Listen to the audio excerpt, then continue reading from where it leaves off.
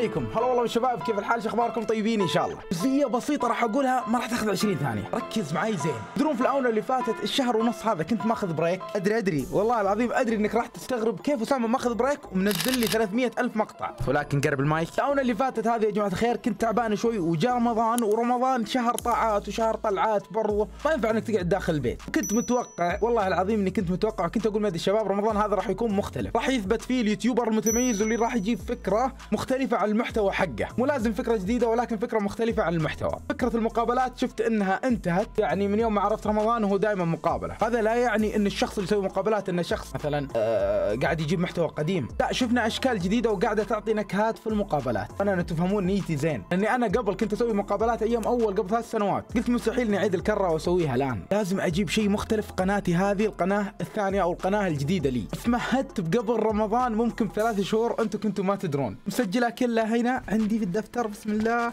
مسجلها كلها هنا عندي في الدفتر.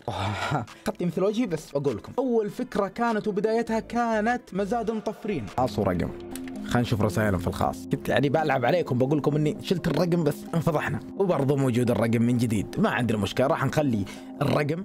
ما يعرف وش هو مزاد مطفرين، اسامه وش مزاد مطفرين؟ قل لي يلا. مزاد مطفرين يا جماعه الخير سلسله نعرض الاشياء الغاليه بسعر رخيص مره. طبعا الاغراض هذه دائما تكون عندي هنا في الغرفه، عكس نظريه ان الشيء الغالي واللي له طلب دائما. انت اسامه ليه ما تعكس النظريه هذه، تجيب شيء غالي وتعرضه بسعر رخيص؟ ولكن في البدايه يوم عرضت هذه الاشياء كل الزباين اللي يبغون يشترون مني كانوا يكذبوني، من حقهم يكذبوني. يعني تخيل يحصل بي سي ب 100 ريال، يلا كيف اصدق؟ هذه السلسله كنت اخذ اتصال او الشخص اللي يتصل عليه هو اللي يفوز، عشان ما اخلي المتابع او الشخص اللي يحبني ويشوفني في احد المواقع الموجوده يحسب انها انا. قلت خلاص اتصلوا علي عشان تسمع صوت، اذا سمعت صوت اسامه انت ربحت معنا الجائزه. هذه السلسله انبنت وحرفيا جابت مشاهدات مره قويه، توتال مشاهداتها وصل الى 1,700,000 او 1,500,000. انا فخور بنفسي والله من ناحيه السلسله هذه. بعد مزاد المطفرين جاء تحقيق الاحلام اللي هو اتصال، بعد ما انتشر رقمي اتصال طلب شيء اعطيه اياه، في ناس كثير فازوا يعني. لكن بعد السلسلتين هذه حسيت اني صدق طفرت مره طفرت، كل الفلوس اللي جمعتها اخر 6 شهور راحت. لاحظت ان في ناس برضو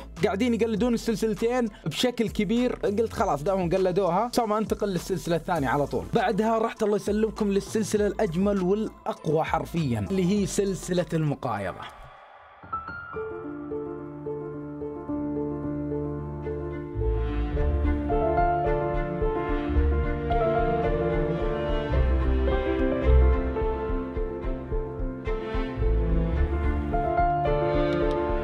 هذه السلسلة تعد عندي من أقوى السلاسل اللي أسستها في حياتي كلها. هي فكرة أجنبية ولكن تحولت إلى فكرة عربية بمونتاج مختلف تماما. كانوا يستخدمون الأجانب المونتاج السريع بشكل كبير، ولكن أنا استخدمت اللي هو المونتاج الدرامي في هذه السلسلة. المونتاج الدرامي ممكن في ناس أو الخبيرين في المونتاج راح يعرفون وش مقصد المونتاج الدرامي. لاحظت ناس كثير كانوا يتأثرون في الموسيقى لأنها موسيقى جديدة مرة، الموسيقى اللي كانت في بداية المقطع. دائما أحاول أي سلسلة أحط لها موسيقى مختلفة تماما عشان تسترسخ في عقل اي شخص يتابع. لما يسمع الموسيقى عند اي شخص ثاني يقول اوه هذه الموسيقى قد سمعتها عند فيوار، يرجع برضو يتابع المقاطع حقتي. ممكن الاشياء هذه اسامه هذه اشياء نفسيه، ولكن حرفيا اي شخص يسمع شيء يتذكر الشخص القديم اللي اخذ منه المعلومه هذه. بعد ما اختلف عليكم في السلسله اللي اخذت فيها بريك من المونتاج بشكل كبير مره. في الحلقة اللي فاتت من تجديد السيارة سويت لي لستة بسيطة عشان اقدر اجدد فيها السيارة واعدل عليها بشكل منتظم. اول خطوة كانت سحب السيارة لمكان العمل، وبعدها محاولة تشغيل السيارة، ولكن حصلنا فيها قروشة كثيرة. بعدها ننتقل لمرحلة غسيل السيارة وكشف ولكن انصدمت، والله العظيم انصدمت ان هذه السلسلة اكثر سلسلة حققت لي مشاهدات في الآونة اللي فاتت، ولكن تحتاج مجهود خارج البيت خرافي. يعني في رمضان من بعد ما افطر ما ارجع الا على وقت السحور، بعض الأحيان ما تسحر. ممكن يتابعوني سناب يعرفون الشيء هذا. بداية السلسلة جددنا سيارة الشبح اللي كانت واقفة أكثر من 16 سنة. بداية جاء إقبال كبير على هذه السلسلة. واحد من هذه المقاطع طلع ترند المحتوى العام، بعد ما كنت متعود على الترند. آخر مرة دخلت ترند في قناتي القديمة في عام 2019 2020.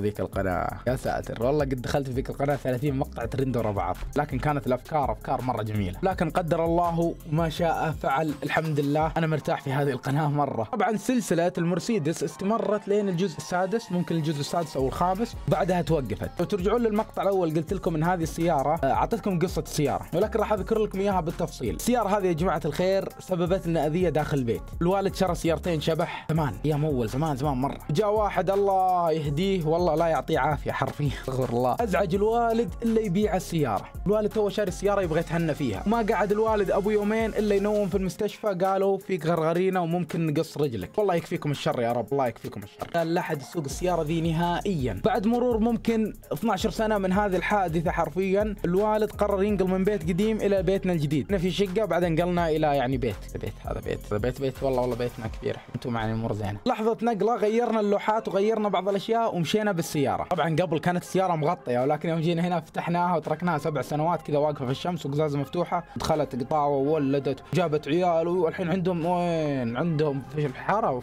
قفلين على الحاره. لكن في الجزء الخامس او السادس الوالد قال لي اسامه والله رجولي قامت توجعني ذا الايام، اتمنى منك انك تطلع السياره هذه برا ولا اشوفها في البايكه نهائيا. يعني شوفوا هذا الكلام قاعد اقول لكم يعني كلام محترم، ولكن تبغون الكلام الصدقي. كلام صدقي اسامه، لا اشوف السياره عند الباب طلعها برا، ولا عاد تنزل فيها مقاطع ولا تسوي فيها شيء، طلعها برا الله لا يهينك. ابشر يا شيخ ما طلبت شيء.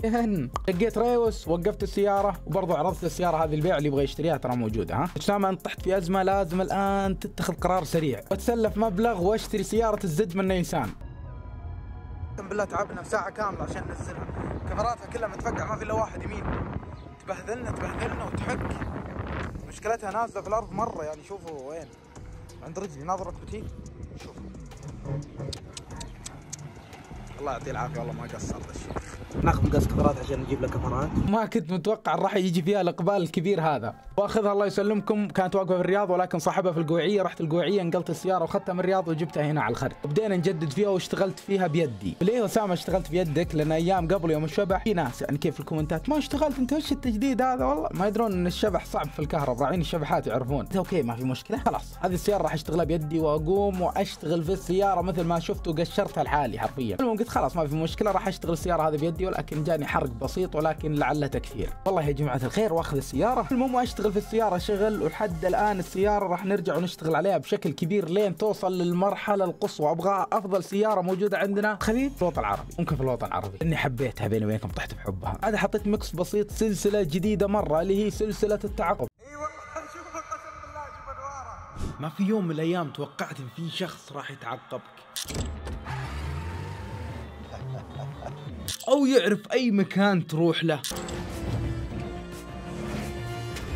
انا في مره من المرات صارت معي يوم كنت وبرضه جاء عليها اقبال جبار، لكن متخيلين في الشهر اللي فات هذا ما منتجت ولا مونتاج، كله تلزيق، ما في مونتاج. ادري انك انت تشوفه بعينك المجرد انه مونتاج كويس، ولكن ترى مو مونتاج، بس قصه وتلزيق. الحمد لله ربي سخر لي وخلى الناس صدق شهاداتي ضربت دبل. رمضان هذا كان افضل رمضان مر علي، والله يعيده يا رب، من ناحيه افكار، من ناحيه اعمال، من ناحيه خروجي من المنطقه داخل البيت. هذه متعبه والله العظيم، بس هذه هي السلاسل اللي فاتت واللي سويتها حرفيا. ولكن راح اسوي تصويت لاقوى تصويت في السناب. طبعا ابغى اجيب لكم السناب يا جماعه الخير، اني صاير اطلع اكسبلور، هذا الشيء الاول. الشيء الثاني ابغى توثق يا عيال، كبشروا الشاشه، الله يرحم والديكم. لهنا وصلنا لنهايه مقطع اليوم. اتمنى مقطع اليوم كذا كان بسيط وجميل عليك، وعلمتك كل الاسباب اللي صارت وليه الاشياء هذه وليه علمتكم كل شيء. اشوفكم في الله يا جماعه الخير في مقطع جديد. انتظرون، اي ممكن سياره، ممكن تعقب، ممكن تحدي، ممكن سفره، ممكن ممكن اي شيء. والله اني اشكر ربي على هذه النعمه. إن حرفيا والله دائما اقولها، إن حرفيا